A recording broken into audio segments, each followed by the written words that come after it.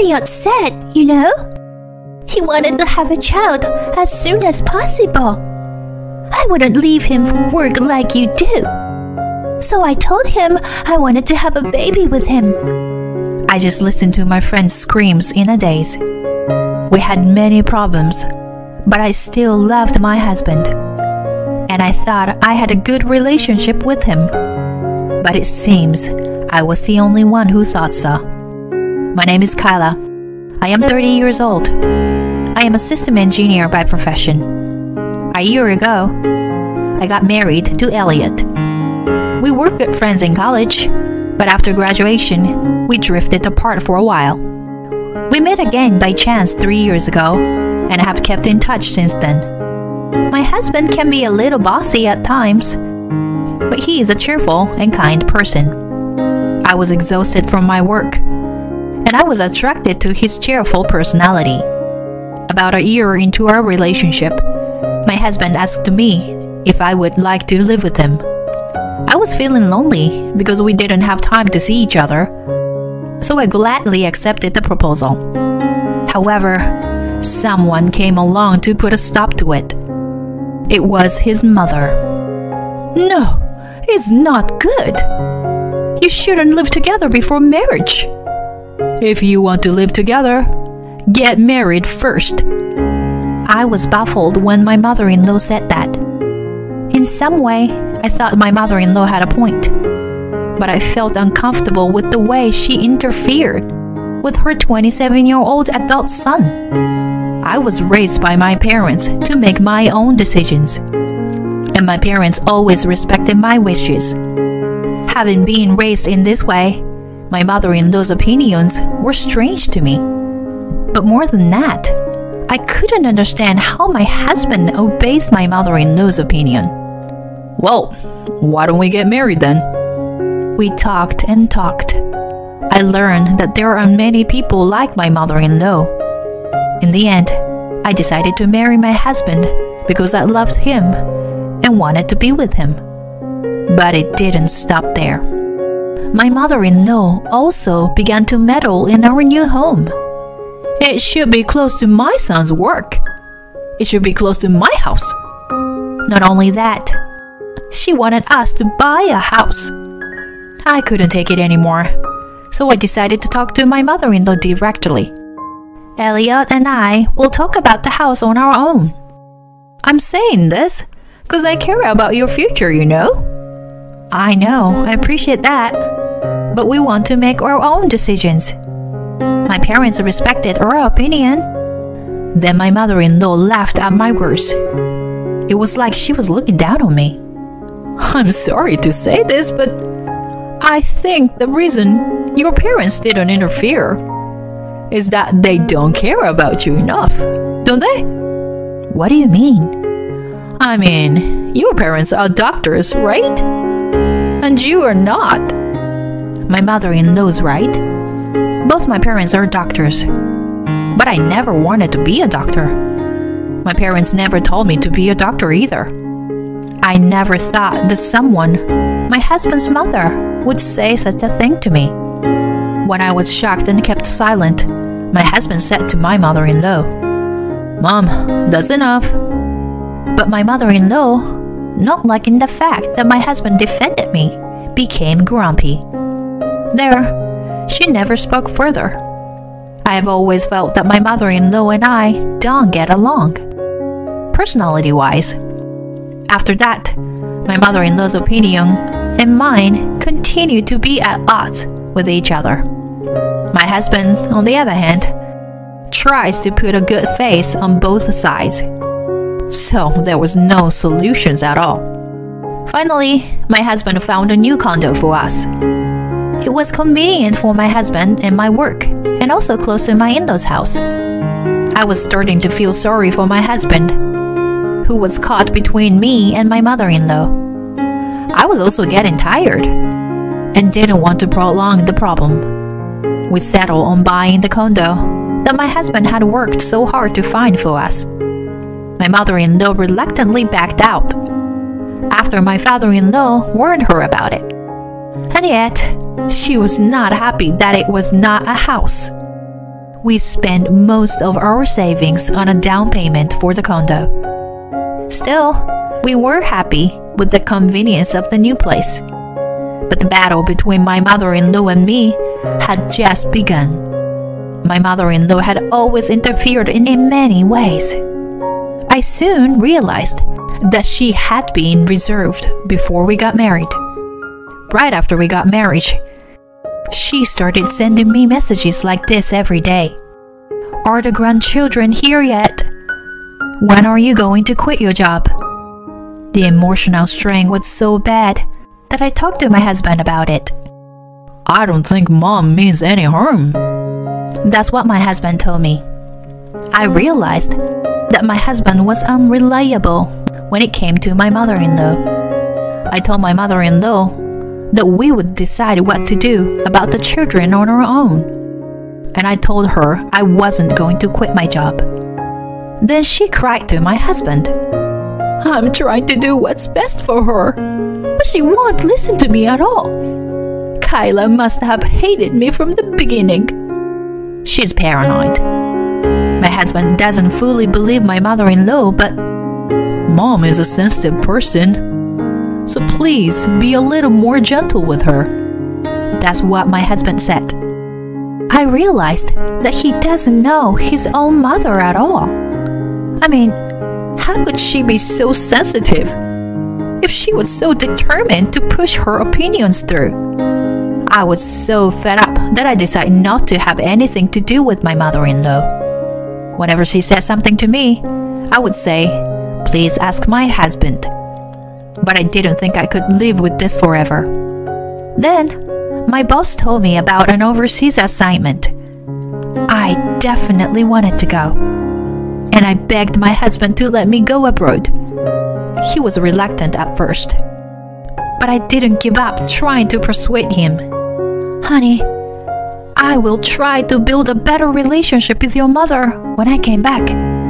I finally convinced him, even though it was only for a year, and I was so happy with the opportunity. 6 months has passed, and my work has going well, and I was having a very rewarding time. Then I received a phone call from someone I wasn't expected. "It's been a long time, Kyla. Remember me?" "Vicky." "Of course I do. It's been a long time. What's up?" It was Vicky from college. I hadn't seen Vicky since we graduated from college. I was happy to receive a call from an old friend, but I wondered why she called me. "I'm dating Elliot." "What?" "Elliot said he was breaking up with you. So, Kyla, if he says he wants a divorce, please don't be stubborn and divorce him." Vicky said something really shocking. "What? Wait a minute. What do you mean you're dating Elliot? Does it mean you're having an affair?" "No, it's not just an affair. I've always loved him. All these years, you know? If you hadn't interfered, I would have had married Elliot." Vicky's words shocked me. Immediately, I remembered that I had heard a rumor that Vicky liked Elliot. But that was about 7 years ago, and Vicky had a boyfriend when we were in college. No wonder I had completely forgotten about it. Vicky was so upset that she began to speak in a rumbling manner, that she had been in love with my husband since we were in college. But he had a girlfriend, so she gave up and got a boyfriend of her own. And when she heard that Elliot had broken up with the girlfriend, she knew she wanted to be in a relationship with him this time. And before she knew, he was dating me and got married. "I've always loved him. But now that you two are married, I thought I would finally have to give up this time. Then I heard that you left Elliot and went overseas. I just couldn't stand there and do nothing." I remember Vicky being rather innocent and quiet, so I was overwhelmed by her unexpected side. Vicky seemed to approach my husband as soon as she found out that I was assigned abroad. According to Vicky's story, My husband at first didn't take her seriously, but as a result of her intense approach, he started an affair with her. I'll pay you alimony, so you have to leave Elliot. Wait a minute. I'm still confused. This is too much to take in. I need time to sort things out, okay? Vicky was still saying something, but I hung up the phone. I got the impression from the phone call that Vicky was very attached to my husband. If I believe Vicky's story, she and my husband are having an affair. However, I felt it was dangerous to believe Vicky's stories only without hearing anything from my husband. In the meantime, I will contact my husband when I have a chance to make up my mind. I thought so, but I underestimated Vicky's love for him.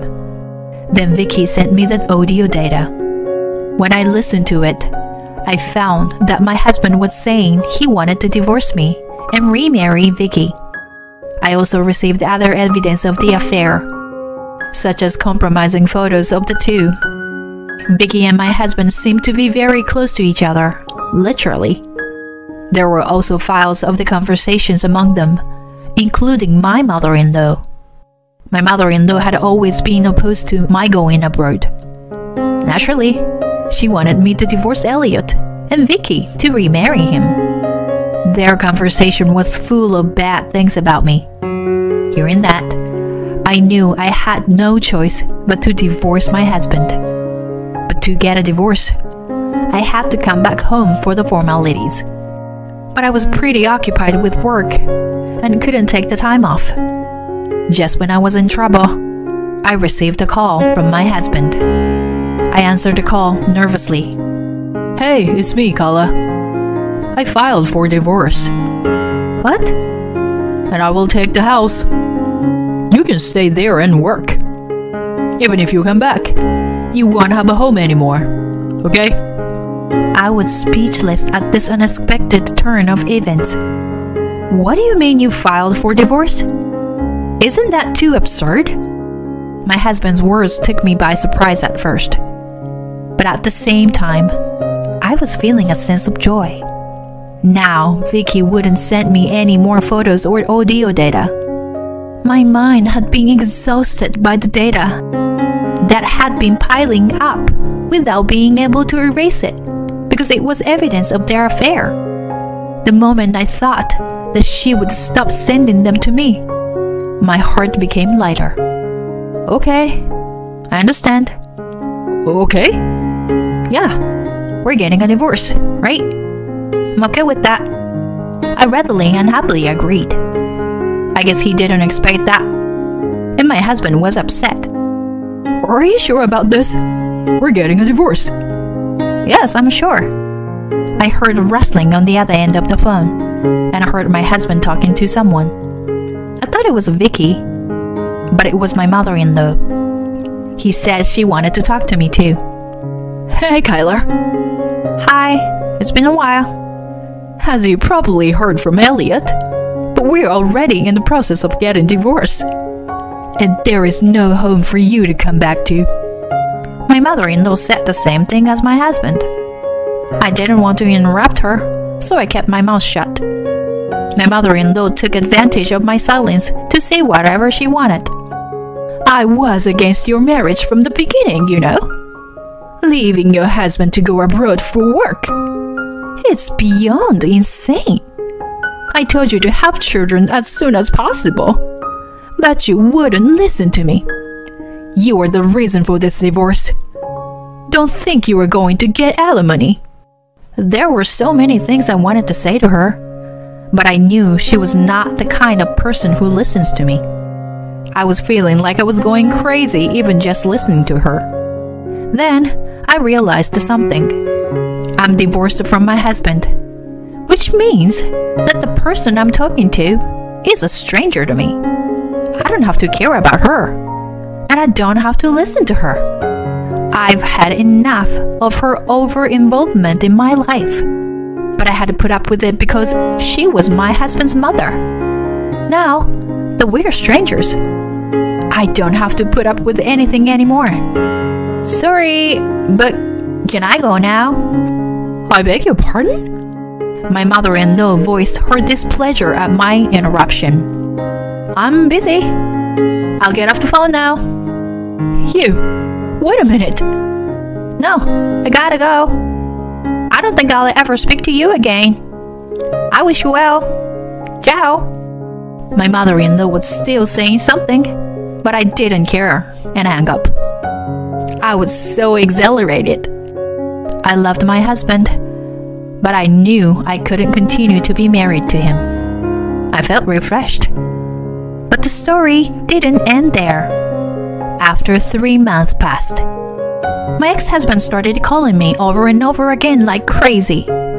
At first, I ignored the calls. But then I decided that if he was calling this often, then something terrible must have happened.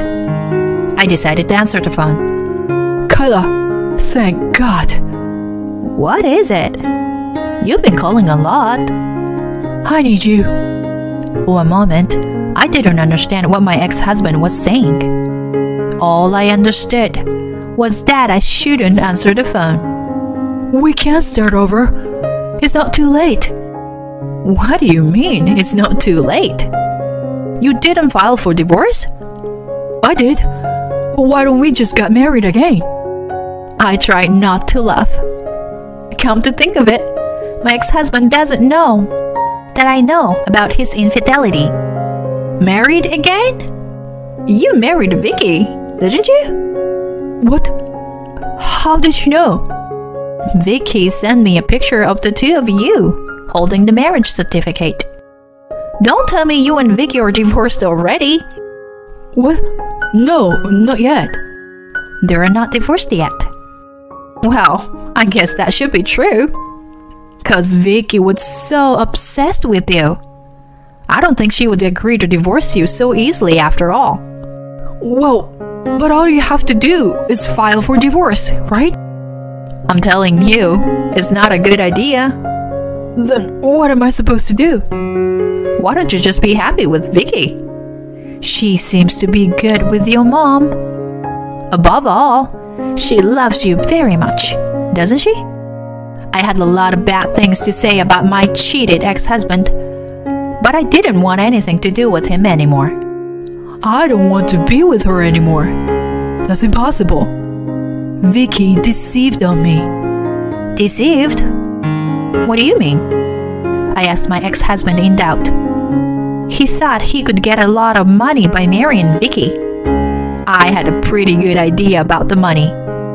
Vicky showed me the amount of money she was saving to be with me. But as soon as we got married, she said she didn't have it because she used it to marry me. Yeah, that's alimony for me. For Elliot. Didn't understand what that meant, so I kindly explained to him what it meant. You see, Vicky has prepared a large alimony payment for me. What? Why is that so? So that I wouldn't say, give Elliot back. I don't understand. I mean, that's how much she loves you. I'm so glad she loves you that much. Yes, the truth was, Vicky told me from the first time she contacted me that she would pay me alimony if I would divorce him. I didn't believe her words, but Vicky contacted me again when she found out about our divorce and wanted to pay me alimony. I gave her my bank account info, and she paid me $60,000. I was so surprised that I contacted Vicky, and she told me, "Take the money, but you have to stay away from Elliot forever." I contacted her several times after that, but her answer was always the same. I was at a loss, so I asked a friend for advice. If she says she'll give it to you, why don't you just take it? Also, you haven't even divided the property, have you? That was right. So I decided to take it. I am sure if I asked for a share of the property and alimony for the affair, it would have amounted to quite a lot of money. But $60,000 from her was still too much. It would be best not to tell my ex-husband about it. That's not right. Give me back my money. It's not your money. It's Vicky's money. If she wants it back, I'll pay back what she paid more than the market price. Really? You will? Then Vicky's voice came from behind my ex-husband. Elliot? My ex-husband quickly hung up the phone. I never heard from him again. After a while, one of my college friends told me that Vicky was very restrictive and had erased my contact information from his phone. When he told her about the alimony, she went crazy and asked him if he was just looking for money. Not only that, but Vicky was also jealous of my ex-mother-in-law. The good relationship they had before their marriage seems to have turned hostile toward each other. My ex-husband seems to be mentally trapped by Vicky's restrictive behavior. My mother-in-law thought she had found the perfect wife for her son this time, but she must have been wrong. She now has trouble even communicating with her beloved son. I think it's tragic just to hear about it. If I had not gone abroad at that time, it might have been even more tragic. When I think about it, every day I am so glad that I left. I recently have been offered to extend my overseas assignment from 1 year to 3 years. Of course, I immediately agreed. I am now living a rewarding life dedicated to my work. Thank you for watching till the end. Please subscribe to our channel if you like. See you in the next video.